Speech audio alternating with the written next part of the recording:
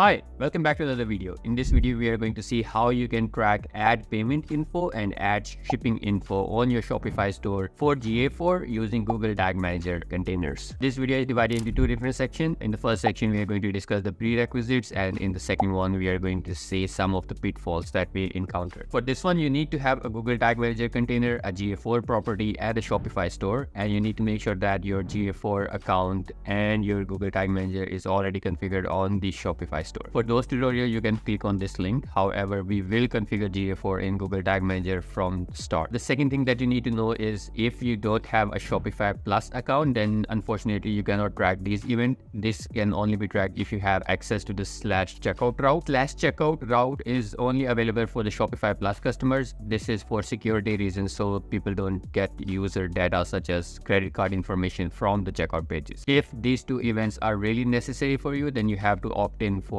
GA4 default channel tracking using YouTube and Google's channel. However, doing this without a Shopify Plus account on Google Tag Manager is not an option available right now. However, if you already have a Shopify Plus account, then you can start this video and see how to configure AddShippingInfo and AddPaymentInfo events on your store. Let's head over to our Google Tag Manager container and first configure the GA4 configuration tag so we can track basic events such as page view, user engagement, session start, etc.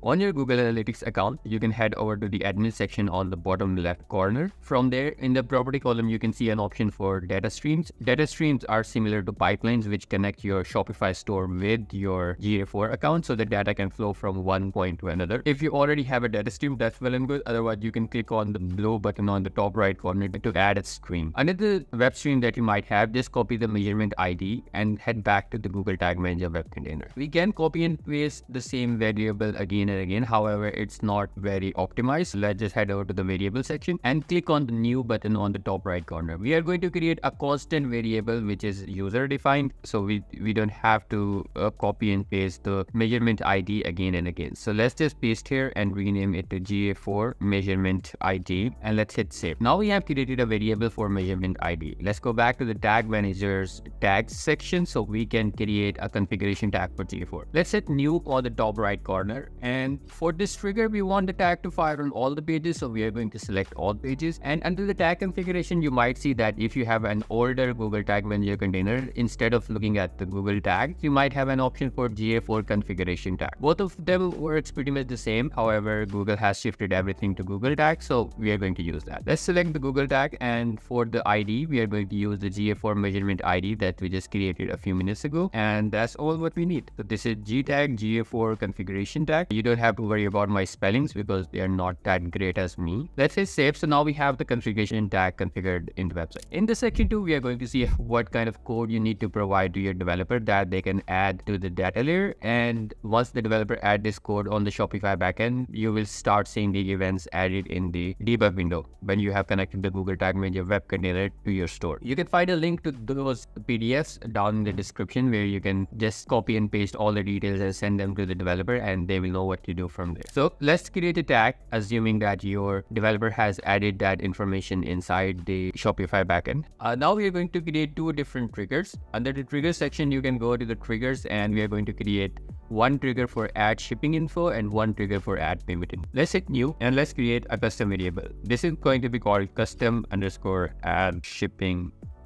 Let's rename it to custom event AddShippingInfo. Hit save. And now we need to do the same thing for the payment info event. Let's hit save. Perfect. You might notice that in the GA4, the standard event name are payment, AddPaymentInfo, and AddShippingInfo. However, we have added a prefix of custom underscore. This is just a precautionary step. So the our configuration that we have added in the Shopify store does not conflict with any built-in tags or any other configuration that the developer might have done. These are just necessary. You can use some other variables such as GTM underscore or anything that you want. Let's head back to the tag section so we can create two different tags that are going to be sending this information back to the GA4. However, in order to make these events enhanced conversion, that means we need to send some users and some event data such as items, value, shipping tier, etc. So before doing that, we are going to create a variable those will capture all of these details. So let's hit new under the user defined variable, and by default, Google has announced a new thing which is called Google tag event settings variable. So we are going to use that. Google tags event setting variable is very much similar to how we had the universal analytics setting variable. So it just, you have to create one setting variable and you can reuse it in multiple tags. So this just saves us a lot of time. So let's just add some parameters for value, currency, and item. So let's do value, currency, items,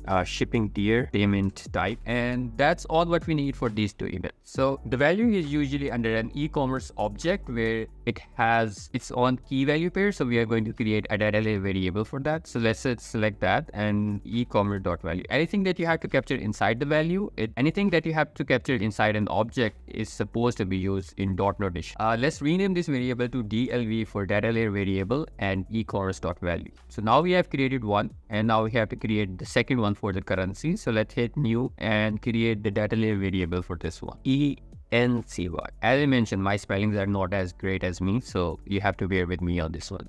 Now we have to capture the items array. The items array is also part of the e-commerce object, so we can use that. Let's go data layer, items, DLV items. Perfect. Now we need to do the same thing for shipping tier and payment type. Let's quickly create these two data layer variables so we can get to the next step, e-commerce.shipping tier, and this one will be e-commerce.shipping tier. And the last one we have to do is payment.type underscore. It's going to be e-commerce.payment underscore type. Payment underscore type is a variable that tells Google Tag Manager what kind of payment method the user has used, and shipping tier is if you have different kind of shipping tiers such as standard or express, and this is the variable that are going to use for that. If a variable is predefined in GA4, then you will see a check mark next to that. Otherwise, if you're going to use a custom parameter, then it will not have a check mark next to that. As we have created this, we can just save this one. We can call in gtag event settings EEC event parameter. That just means a Google tag event setting enhanced e-commerce event parameter. So let's save that and go back to the tag section so we can finally create two tags that will fire the events. So let's hit new. For the trigger, let's just add payment info event first, and then we are going to add the shipping info. We are going to select the GA4 event tag so we can send the data back to the GA4 account. And the measurement ID, we can use the same one that we created a few minutes ago. And the event name is AddPaymentInfo. You might have noticed that when we are sending the event back, we are using the standard event. And now we don't have to add all of those event parameters one by one. We can just refer to the same event setting parameter and it will automatically populate all the events. Let's rename this one to a GA4 custom enhanced e-commerce event AddPaymentInfo. Let's save this tag. So now we have created one tag that will fire the events. Now let's just create the second one for AddShippingInfo. Let's click new on the top right corner. For the trigger, we are going to select the shipping info, and for the analytics tag, we are going for the GA4 event. The process is pretty much the same. We are going to use the measurement ID and the event name is AddShippingInfo. And for the event parameters, we are going to refer back to the same event tag. So we have all of these parameters, so that's well and good. Let's rename this to AddShippingInfo and we are good to go. Once the developer has added the data layer, you can test everything using the preview mode of Google Tag Manager to see if everything is working all right. Once you can confirm all the events are triggering fine, you can publish the Google Tag Manager container so all the changes are live and not in the draft mode. So let's just publish them. GA4 checkout event. Unfortunately, I do not have access to a Shopify Plus account, therefore we can't do any kind of testing for this one. However, following the direction mentioned in the video will help you to track all of these events in the Shopify Plus account, not in the general one. If you're looking for more details on GA4 event tracking, you can refer here.